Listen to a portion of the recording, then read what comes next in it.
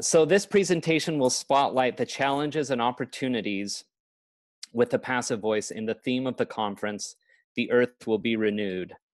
And I've also changed the subtitle to Challenges and Opportunities with the Passive Voice. Originally, it was Problems with the Passive Voice, for reasons that I hope will become evident over the course of the presentation. So for those who may be unfamiliar, the phrase, the earth will be renewed, comes from the points of faith that Joseph Smith wrote to John Wentworth, the editor of the Chicago Democrat, now known as the Wentworth Letter. And he closed the letter with 13 points of faith that have come to be known as the Articles of Faith. And this article, the 10th article of faith, in its entirety reads, "We believe in the literal gathering of Israel and in the restoration of the 10 tribes, that Zion, the New Jerusalem, will be built upon the American continent, that Christ will reign personally upon the earth, and that the earth will be renewed and receive its paradisiacal glory." If you've taken a college writing course, and this may even be covered in high school English now, you're familiar with the recommendation to avoid the passive voice.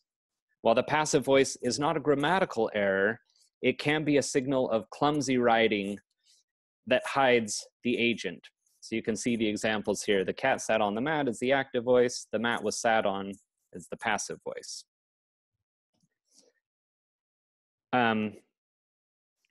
And problems with the passive voice that your writing teachers will tell you include that it hides the identity of the agents doing the action, and it's often long, it's indirect and impersonal, and it feels evasive. But the passive voice is your friend when the thing receiving an action is the important part of the sentence. In our example, it's not just any old planet that will be renewed, the earth will be renewed. And one obvious thing you can do with the passive, but not the active voice, is to omit the agent. And this is handy if the agent is unknown, irrelevant, too obvious, or too contentious to mention. And importantly, the passive voice neither names agents nor precludes any possible agent.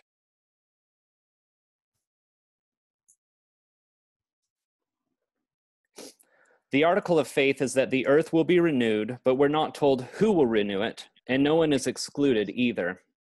It's a statement that should spark our imagination for an earth vastly improved from the status quo, but there's no roadmap for getting there, and there's no responsible party listed. This is a good thing. Whatever answers Joseph might have given for the agents and methods at that time probably would either not resonate with his contemporary audience or not age well, or both.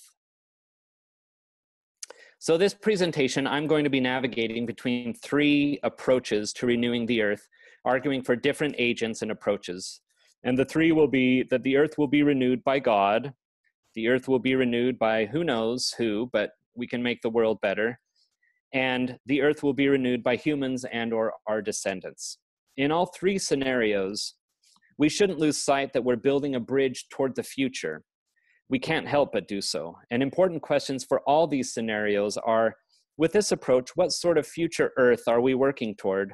And what sort of future humanity are we cultivating?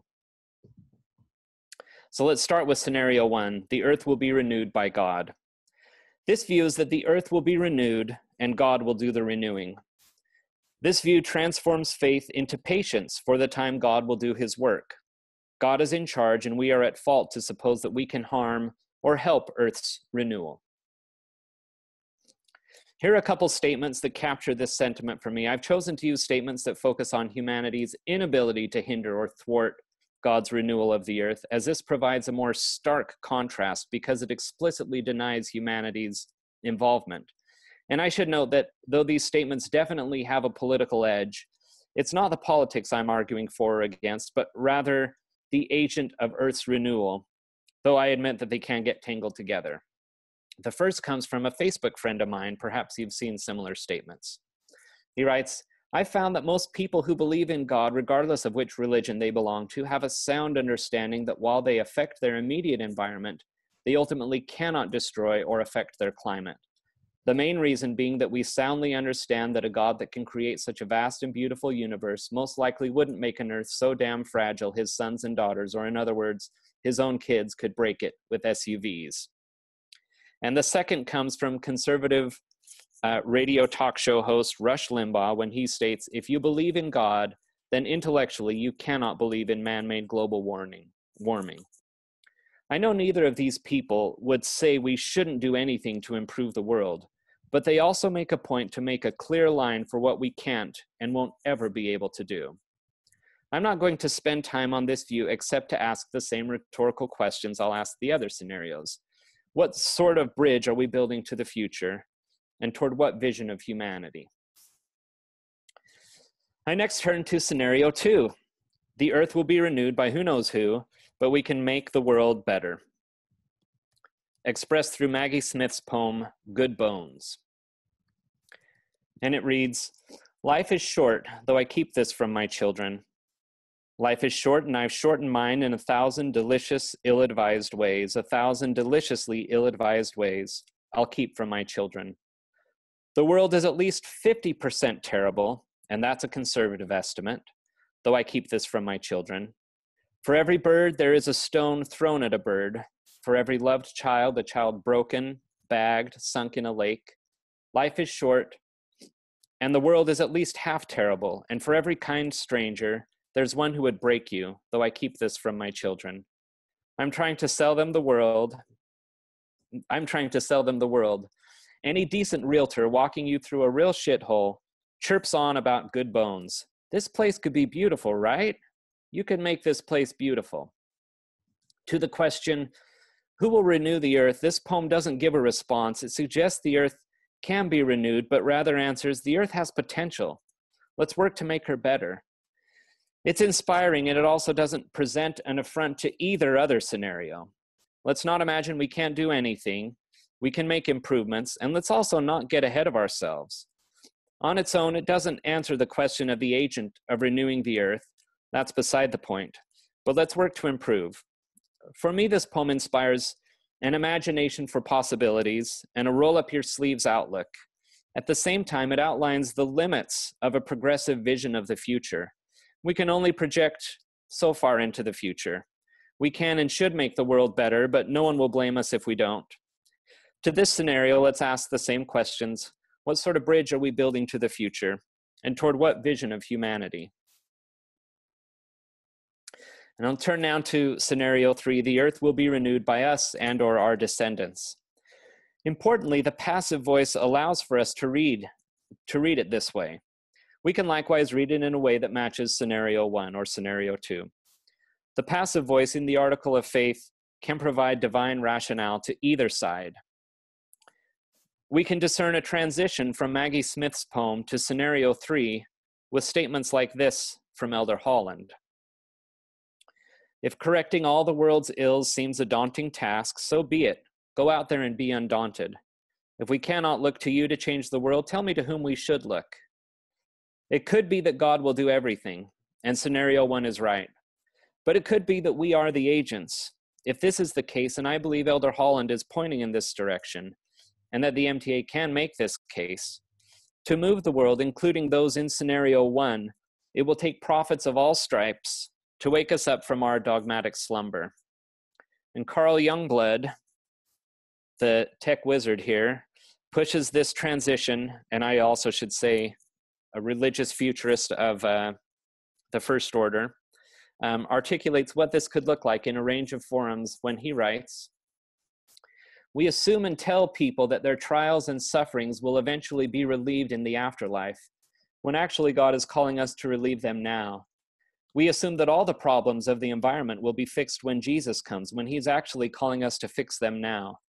We assume that all the messed up politics and international intrigues that the world now experiences will be resolved when Jesus returns, when he is actually calling us to resolve them now. We assume that we need to follow orders and leave the prophesying to those in charge, when in fact, God has called all to prophesy. This deliverance won't come in an afterlife. This world is the one that is going to be renewed, not some other. The passive voice provides an opening, and the Mormon tradition is a powerful tradition for opening up prophecy, revelation, and scripture. As, again, Carl Youngblood has suggested, and I should say if you haven't recently watched Carl's presentation about prophets and the need for prophets, I would recommend that and I pull a lot from it. He writes, Joseph Smith's view of prophecy and revelation was radically egalitarian, and it could be said that the Book of Mormon stands as a witness that prophecy is a common privilege and even a duty shared by all conscientious souls of every religious persuasion throughout the world. Referencing again, let's see. God has called all to prophesy. To move us to renew the earth, we need new scriptures and new prophecies attuned to today and bridging to a better tomorrow. Referencing again the Mormon tradition for scripture, there seems to be a developmental pattern in prophesying and writing scripture. The pattern is to interpret scripture broadly conceived according to our own inspiration, to pseudepigrapha broadly conceived, to get comfortable standing on our own two prophetic feet. And if you're feeling uneasy about steps 2 and 3, I'm with you. I too feel uneasy, and I'm conceiving pseudepigrapha broadly to include the conventional misleading others into thinking that the author of a text is someone other than the actual author, to which we should feel queasy, but also any effort to speak or write with prophetic authority that I imagine everyone does to some degree. This could include writing poetry, hymns, essays, incorporating scriptural references in our language in an effort to add weight, etc. Another way to say this is to play around with the voice of Scripture. And we can see this pattern in the development of Joseph Smith. Early in his development, he interpreted passages from the New Testament that led to the first vision. Later, he translated and wrote words of other prophets in the Book of Mormon and his Bible translation. And then he spoke as a prophet himself through the Doctrine and Covenants, King Follett Discourse, etc. To work toward a space for these steps, consider these possible scriptures. These represent how I have interpreted scripture according to my own inspiration, but I'll present them as though they were scriptural, not to suggest that they are scriptural, but as an exercise in imagination and our psychological response to scripture, as opposed to someone's interpretation. I found justifications for these interpretations in the LDS scriptural canon and through other prophets today, including current leaders of the LDS Church, and also, importantly, people I've listened to and learned from in these conferences. To give the weight of scripture, I'm adding, "Thus saith the Lord." I don't mean to be blasphemous. I mean to stimulating our scriptural receptors. I know there's a danger to playing around with scripture, but I also know there's a danger to a dearth of meaningful contemporary prophecies and scriptures. For example, when there's a risk of misunderstanding our responsibility for renewing the earth. So here they are. You will make the beggar rich, and not in a figurative way only. You will free the slave, again, not in a figurative way only. You will turn over oppressive practices, and you won't stop with oppressive practices on other humans. Your love will extend to overturn these practices with other animals, plants, the whole earth, and beyond. You have made the desert blossom as a rose. That was the prologue. You will renew the earth. You will make the earth paradise. You will think you're not ready, or not worthy, or not capable, but it is your destiny. You won't merely restore the earth to a previous harmony. You will restore, re-equip, renew to make the earth more habitable, more robust, more resilient. And because I love you, I will leave this to you. And understand that the stakes are real. You can fail. Earth's renewal is not inevitable. It is not a done deal.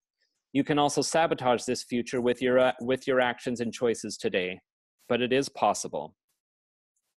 And as a starting point, we can take the hope of the declarations that the earth will be renewed and recast it as a contingent on our prophetic voices and actions. Meaningful prophecy today must extend beyond institutional concerns, policies, and protocols to global concerns, which we can all feel as well or better today than perhaps any other time in history, working toward the greatest conceivable future world and future humanity. After all, we are saints, we are prophets, we can write scripture, and we must mature beyond interpreting scripture only for our own inspiration and get comfortable speaking and writing scripture and prophecy, bold and powerful enough to move the world. Earth's renewal may hang in the balance. Thank you.